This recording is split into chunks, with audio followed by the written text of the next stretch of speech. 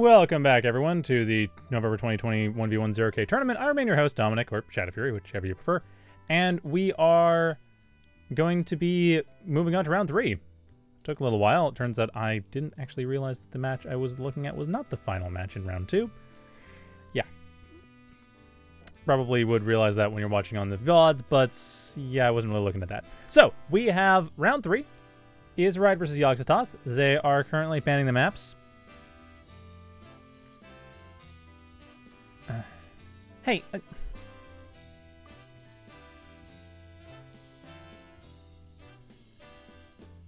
wait, for crying out loud. I can read Cyrillic, but not that fast.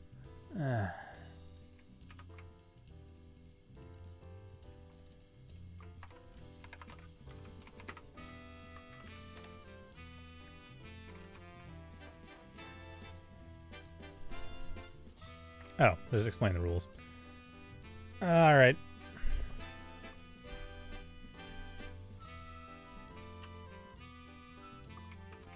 So yeah, we're just working on getting the last ban in, and that will, or the maps sorted out.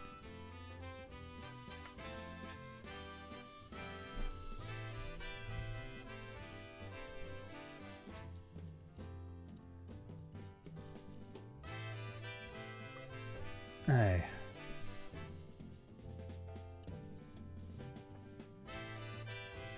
So yeah, we are going to be getting into Yogzototh and izirayd.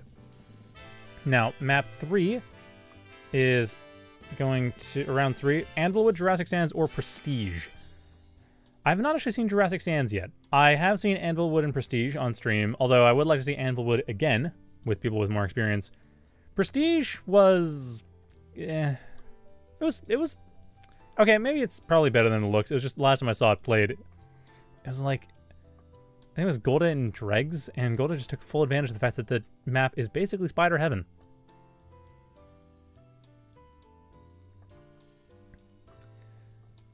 So with that, we are going on to Amphbots. Yeah, it looks like Yogzototh has the same opinion as on Prestige.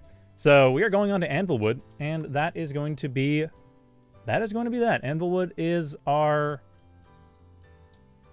Hey, I got what I wanted!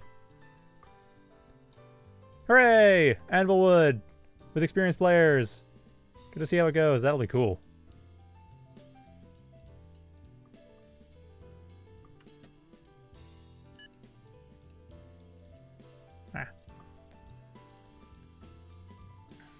Man, I'm pretty happy to see this because Anvilwood is one of those maps that I think takes a little bit of getting used to just because it is such a reclaim heavy map. The fact that it is so reclaim heavy really doesn't help as far as figuring out what kind of how it plays, because it's otherwise a pretty famine map. Anyway, izirayd going for Hovercraft. Yogzototh going for something. Yogg going for Amphbot. Amphbot and Hovercraft in a map with basically no water, or at least no accessible water. Alright, well, izirayd going for the hovers. Going for early dagger. Actually, very early quill, to be honest. Yogg going for extremely early conch. Which makes sense. I mean, this map, again, it has all of the reclaim. All of the reclaim, everywhere. So, you're gonna wanna get your constructors out to get that reclaim, or use the commander. Using the commander looks like it'll be Yogzototh's strategy. izirayd, on the other hand, actually not really going for that rapidly. Neither player all that keen on the reclaim. I wonder if there's something that I missed in terms of the overall value of that reclaim. I mean, a thing to point out is that this reclaim is right in the middle of the map, so it's pretty easy to intercept builders that are trying to take that reclaim. So taking it early is a bit of a risk. Unlike, say, Fields of Isis, where... Not Fields of Isis. Actually, yes, Fields of Isis. Unlike, say, Fields of Isis, where it's right in your main base. Or Eye of Horus, which is the actual map I was thinking of. Although Eye of Horus doesn't... No, not Eye of Horus. No.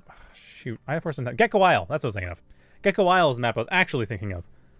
which does have a lot of reclaim, and it is fairly safe to grab. Whereas this is a bunch of reclaim that is semi-safe to grab, but not the safest to grab. You can throw out a couple constructors out there, and your opponent can send in a raider or two and just wipe them out.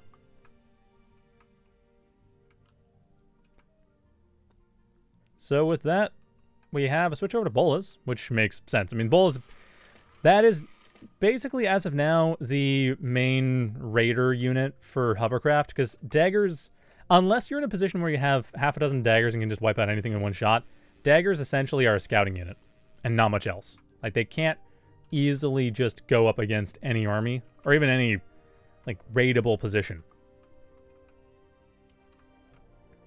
They really depend on their numbers. Whereas bolas just work on their own. Like, they scale well, but they don't have that threshold scaling that daggers have. So anyway, bolas coming in here. And doing their job of chasing the ducks away from the commander, so the commander can continue to reclaim in peace. Yogzototh getting a bunch of that early reclaim. Actually, Yogzototh is accessing, unfortunately, due to lack of energy, but that has been remedied, at least for the time being.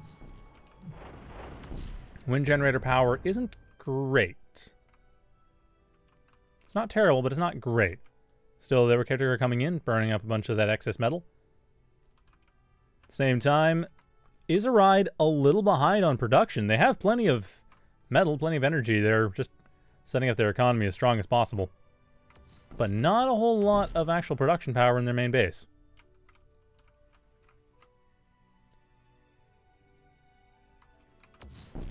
Ooh, izirayd's commander coming in with their little drones. Not managing to do all that much, but I guess exposing the archers existing. Bulls versus duck. Not great for the duck, but again, bolas are like 3 times the cost of ducks. Or 2.5 times the cost of ducks. So a little iffy. But again, Yogzototh switching over to boys.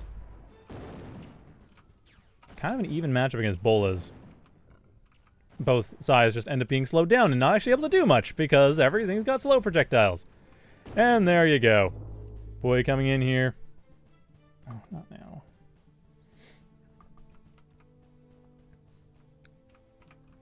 And with that, we have more boys.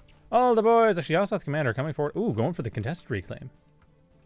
Or the middle reclaim field. Which would be contested, yes. So with that, boys coming in here. Oh, sorry, bolas rather coming in over the north. Arch able to defend, help get rid of some of the bulls of the Lotus. Bit risky, able to at least kill off 2 of the bolas. That's very well costed. Honestly, the value of that. On top of the fact that that reclaim field is more or less Yogzototh's territory. izirayd just gave Yogzototh a nice little gift. Now, at the same time, Yogzototh is expanding pretty quickly around the more contested areas in the map and reclaiming a lot of this contested reclaim. Still a little bit more in Yogzototh's favor right now. Yogzototh, the caretaker there. Unfortunately, wind has gone down and izirayd just has more wind generators. Honestly, why has Yogzototh not built solar plants? I don't know. Yog's kind of been focusing on their energy economy only in as much as they need it when the wind is good. Which, granted, it will become good right now. It's picking back up. But yeah, Yogg is playing the energy game very close to the line. Like, they're finally building a few more power plants, but again, it's just, why not build some solars? Especially on the low ground where it's vulnerable. They can come in and your opponents can take out the wind plants. Whatever. Boys having to contest with scalpels, which is not going to work out. The scalpels will win. Absolutely, the scalpels will win. Boys simply do not have the range or the speed to deal with that. So no, that is that.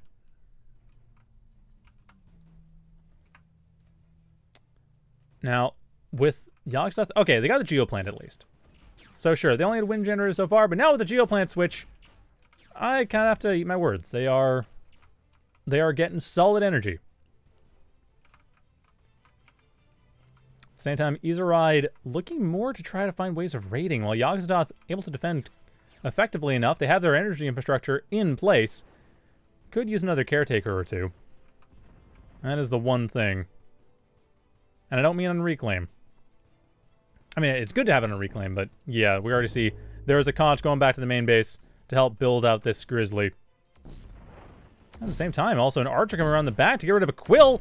Nicely done. There is nothing else around here. This entire... Okay, it's 3 metal per second, so I guess it's not a huge deal, but still. Gets rid of a quill, they could rebuild that.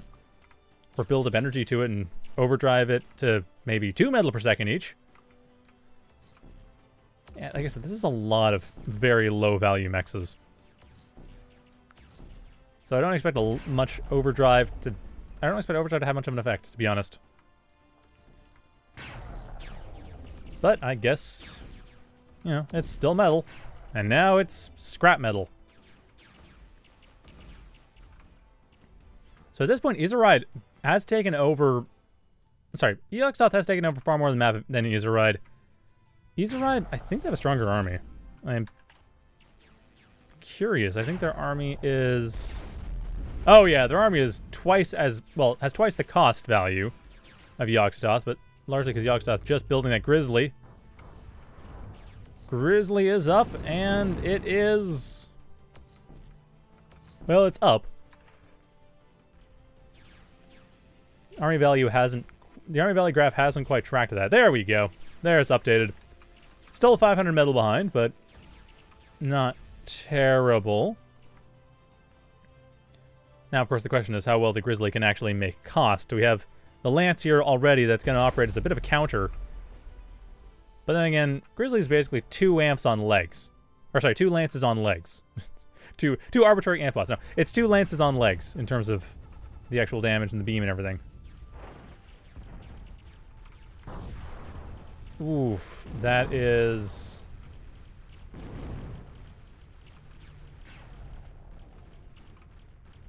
That is a grizzly. That is a push.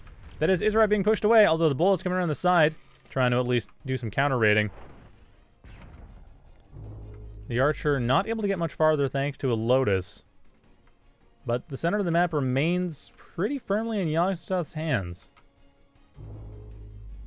Except for this one... The one quill here. Conch trying to get rid of it. Ooh. Constructor fight. Well, no. That's 15 to 5. That is not going to work. Or 15 build power to 5. Forced to get out of there, but that is the southeast, or the eastern reclaim field pretty much taken over by Yogzototh. Yogzototh already took the northern reclaim field. And the southwest field is the only one that's really in contention, which appears to be pretty well izirayd's. They've basically managed to grab it over time. Ooh, at the same time, izirayd's commander upgraded quite heavily. Mostly just for the sake of upgrading, actually not really doing much else. They have, yeah, rocket launch, a couple rocket launchers, extra range, radar. Not a whole lot of modules though, just going for the extra HP. Or is that an NG commander? No, it's not. Build power still 10. It's a Guardian commander. What am I saying? It's got drones. Of course it's a Guardian commander. I know this. I know game. Game I know. Yogzototh also knows game, and actually has built another caretaker up in their main base. Getting another grizzly up as well. Okay, I really kind of wish Yogzototh would set up a factory plate to have like some ducks coming alongside this, or other support units, because, I mean, the grizzlies are all well and good, but all of the support units are dead. Yogzototh has nothing but the grizzly and a bunch of workers. Like, the constructors are the only other unit type in play. This is the use case for the plate. When you want to have support units being built while you're setting up your main unit. I'm honestly a little surprised we aren't seeing... I'm really surprised we aren't seeing a lot of plates. I mean, granted, they're still kind of new, and as I said before, it's... I know it sounds weird, but oftentimes it takes about a year or so before things really get used. Ooh, Yogzototh's commander. Are they gonna... Ooh! It's close. That lance wants them dead. Yeah, the Yogzototh's commander goes down. izirayd. Nice little air switch coming in here. Taking out the commander, taking out a few metal extractors, or not metal extractors, taking out some Stardust too. Losing most of their Ravens in the process, though. But it's probably worth it. I mean, losing the commander, that was pretty big. Yogzototh, they hadn't invested a whole lot into the commander, but the commander was still their main frontline defense. Granted, they've gotten some ducks up, and the Grizzlies exist. Again, this is why you want support units for the Grizzlies, because it's pretty easy to take them out with light units. I do not understand why Yogzototh is not building a plate. But again, if they're rusty, then yeah. This is why I say it takes about a year or so before new features really start getting used. Just because there's a lot of players that get rusty and go back in old habits and don't think about, oh yeah, right, I can build a secondary factory plate thing and that works.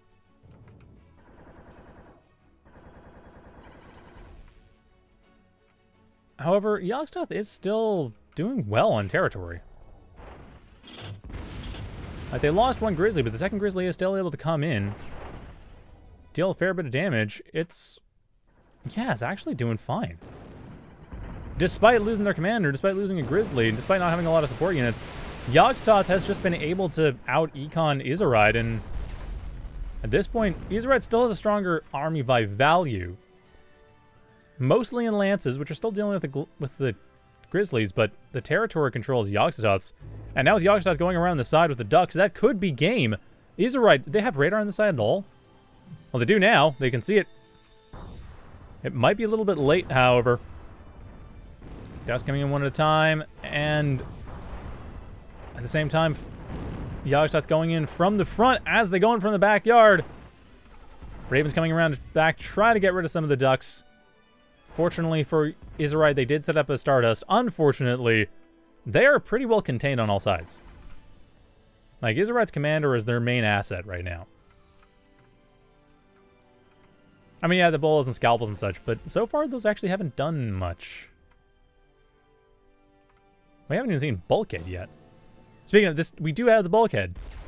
I don't think that would be the wisest unit at this point. Actually, what? Well, 230 for... I don't know. I guess maybe as a way of holding out the bolas. I don't think bulkhead would necessarily be the best option in this matchup. There's too much movement. I think bulkhead doesn't work in hover or versus hover. But I mean, maybe if Yogzototh's trying to do a hard push setup, they could, you know, leapfrog siege tanks effectively. Just drop the bulkhead down and just, you know, set it up as they go. The Grizzlies really aren't working. I mean, izirayd now turning this around. There we go. izirayd with 2 lances gets rid of the Grizzly. No further Grizzlies coming in. Gotta say, this is why you build a plate, so you can have the Grizzly kind of just building up alongside while you have your support units get up. Because now, I mean, Yogzototh can't go for another Grizzly if they wanted to. But they also are a little bit limited, because now it's like, you know, you're dealing with units pouring out one at a time, as opposed to 2 or 3 at a time. But yeah, with that Grizzly down, there is not much left for Yogzototh. izirayd's commander is still up. Now it's actually coming forward and doing significant damage. Also showing off a neat little trick about the Guardian commander, which is that it baits Razors. It's very easy to clear them out as a result. With that, izirayd just got this. I mean, there's Yogzototh. Do they have any tricks up their sleeve? Nope. Mass Boy, that's not a trick. That is a straightforward strategy. Actually, you know what? Maybe bulkhead would be useful. Just double check. What's bulkhead's damage? Okay, 87 per second. No. Staying against the commander might be useful, but boys deal more damage per second. Well, okay, a little bit less, but also it's slow. Although boys are much weaker. Oh, there it is. Yogzototh self-dethroned. Man, I mean, Yogzototh did say it's their first tournament in 3 years, but yeah, that was interesting. That was definitely a showcase of how Amphbot played 3 years ago. But yeah, there's tools now that they have that they didn't have before. They can build support units alongside the Grizzly and for cheap. And again, I don't think the bulkhead is a great choice in this matchup. There's too much stuff moving around. It's still a new tool. Although I did like the Archer. The Archer is also kind of a newish tool in the way it's used. I think if there were more Archers used, this would have gone differently. I think the Ducks didn't really work. I think Archers would have been a better option. But Archers are also kind of the meme unit right now. So they could just be all... That could be affecting my thinking on that matter. Anyhow, that is not the last match for the round. Definitely up there. But let's see what else we've got. We have Thurks and Bergelon, Didrocket and Terexak. Yeah. Dregs and Kshatriya, which is still going on. Oh, that can be interesting. Although I've already done Dregs. I kind of want to show off each player if I can. I won't be able to, but as much as I can. Malric and teddmcfred, another one which I... Well, where is that? Unfortunately, it's kind of hard to find these sometimes. Oh, okay, that's over.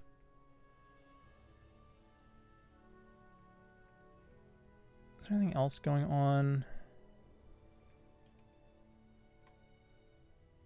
Well, Dregs and Kshatriya is happening.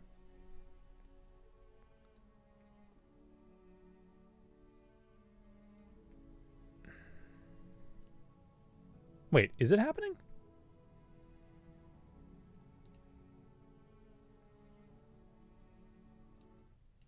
I'm not sure. Sorry, I have to double check what's actually happening in terms of matches. Oh no, that one's over. I think we might be moving on to round 4 already. Yeah, Mogish Petra and FFC is done. Yeah, it looks like we're just waiting on the last... Oh no, there's still a couple that are running.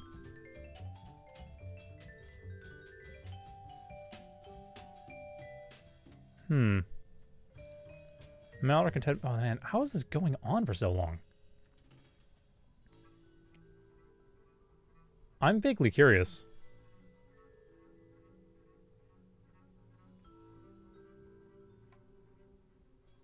Alright, well, I guess we might as well rejoin and see what's going on here. Apologies to teddmcfred, but, I mean, if they're lasting for 20 minutes, there may be something good going on. Alright. Let's see what's happening.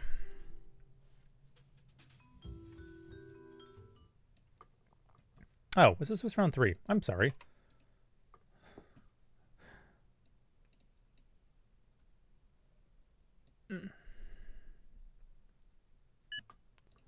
Alright, let's see what's going on here. Malric going for Hovers. teddmcfred going for Rovers. Very quick expansion over the sides, although Malric a little bit faster on the uptake with the expansion. But actually getting contained pretty quickly. teddmcfred with a upgraded commander just totally pushing that troll comm. Malric consistently attempting to break the commander. Goes around the back. It's very little done. I mean, some damage here and there. Oh, never mind. The daggers just escaped. Some damage here and there. Doing something, but man, Malric is actually having a bit of a hard time holding on. They did manage to get a beachhead over the south side of the map, opening things up a bit and breaking teddmcfred's hold. teddmcfred, however, is entirely on their commander, but the commander falling back, getting caught out by the scalpels. Takes out the scalpels, gets taken out themselves, though, and that might end up being game. teddmcfred, however, able to rebuild the defensive force. Looking to be a little underpowered, though. The Ravagers coming in, taking a bunch of units. Nimbus is able to hold on, but still teddmcfred holding on-ish. Relying entirely on Reclaim to actually get back in this match. Malric, on the other hand, with a strong static economy. Going for a proxy Amphbot factory. It looks like it's going to be proxy Grizzly. And that will likely be what ends out this game. Though it gets spotted out completely. The commander gets forced to retreat.